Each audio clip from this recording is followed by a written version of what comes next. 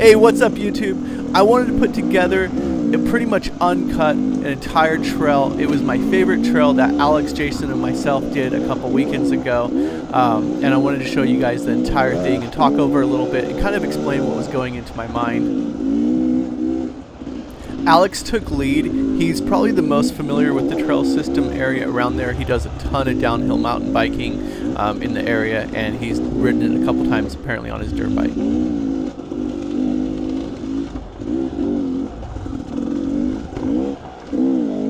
I was having a lot of issues with my front suspension. I've been playing with it, I've been trying to get it right, I just have not been able to get it right.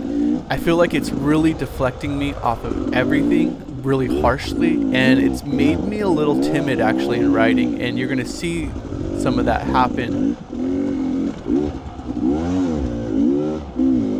Don't tell him I said this, but I actually think Alex is a little faster than me in the fast and flowy sections. And in places that he knows, he definitely is.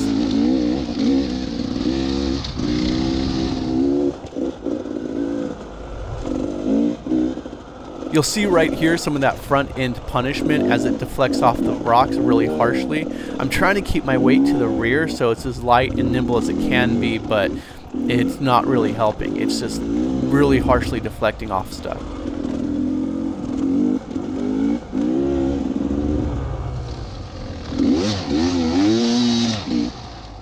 No lie, I think I was throwing a temper tantrum right there.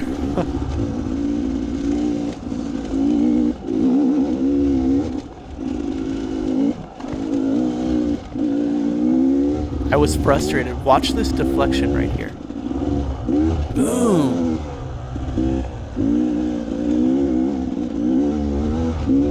You're going to see right here that harsh deflection. It did not absorb it all into my suspension. It pretty much just ricocheted me off that route.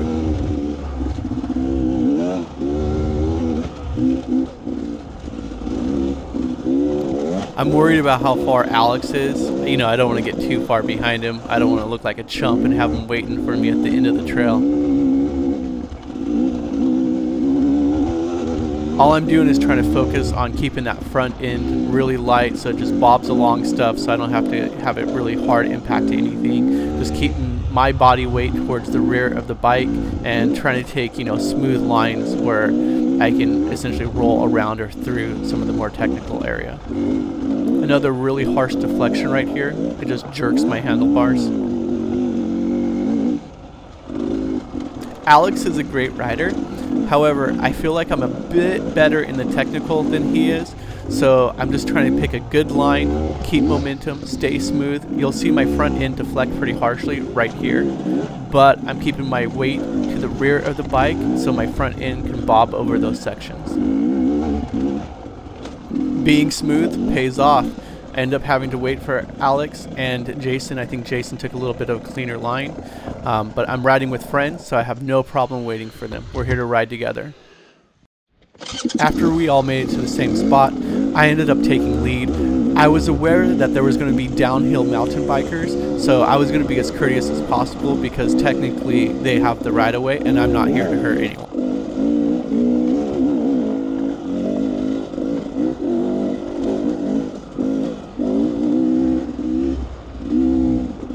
If you ever watch the third point of view for the pros in any of the Erzberg races and stuff like that, their ass is so far over the rear of the bike when they're doing like full lock turns and stuff like that, like downhill or off camber stuff. Anytime that the front end really needs to move, they're just keeping that front end as light as possible.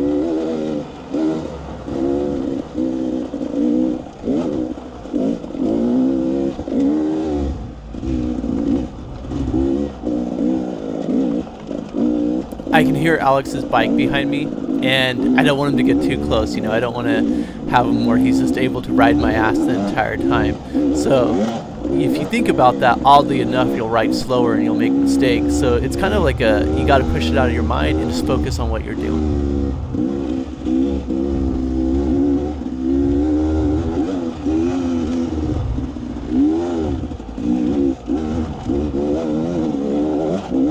I won't lie, my arms were tired. My front suspension is making me work for it. Look how much it's jerking me around.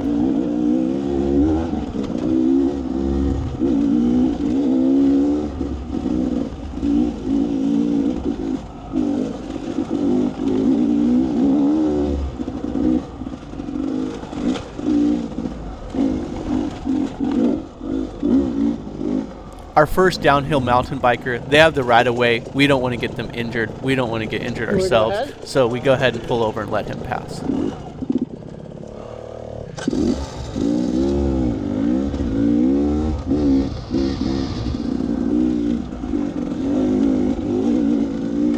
It really is a stunning, beautiful area, and that's something I love about this sport.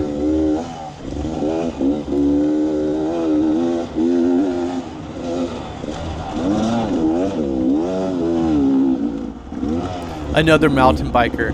Luckily they can hear us because we sure cannot hear them. They're so silent on the trails, and they're actually quicker than a lot of the dirt bikes.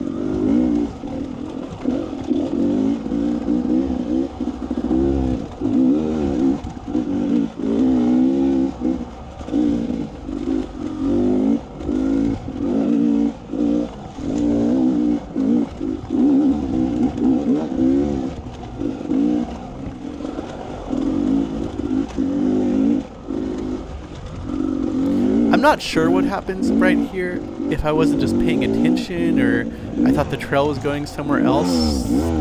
I don't know. That was just terrible riding.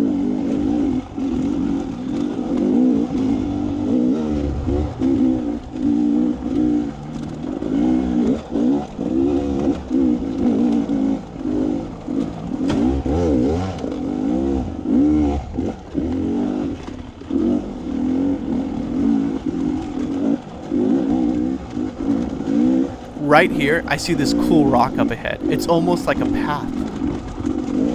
Oh wait, it's ice. It was freaking ice. Yeah. What the fuck? I never thought it'd be ice. You okay? Yeah. I was like, that is insane.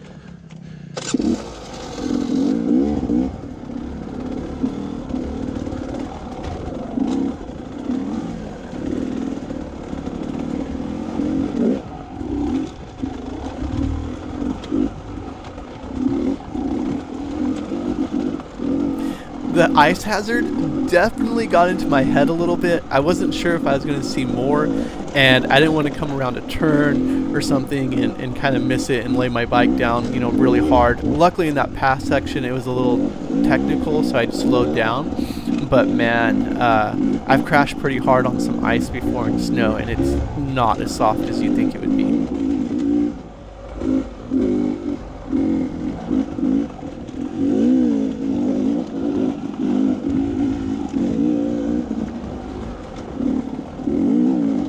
I felt like between the ice hazards, not knowing the trail, my front end just bouncing off things like it's a Super Bowl, and the downhill mountain bikers, it was best to be a little cautious and not just, you know, fly around as fast as I can.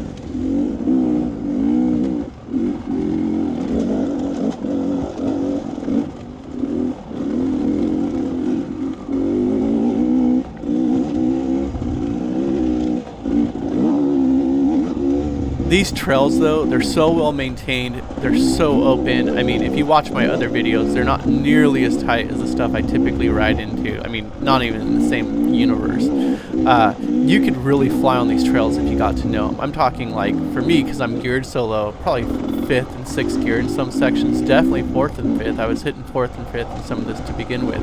And that's pretty fun, man. I mean, just be able to just rev out and just scream through some trails with trees blurring past you.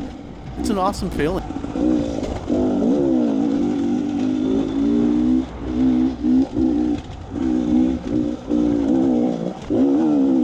Anyways, I hope you guys enjoyed the video. If you're still watching, thank you. I appreciate it. If you're not subscribed, please subscribe if you'd like to. And, you know, always just give me a comment and stuff. I like responding to the comments, and I enjoy every single one I get. You know, I'm a small channel, and it isn't like I get 20,000 comments on every video. Jason. And, you know, it's just nice, man. It shows that people are engaged or at least want to have a conversation. Anyways, for all you guys that ride and gals, happy rides, safe rides, and keep growing your skill set.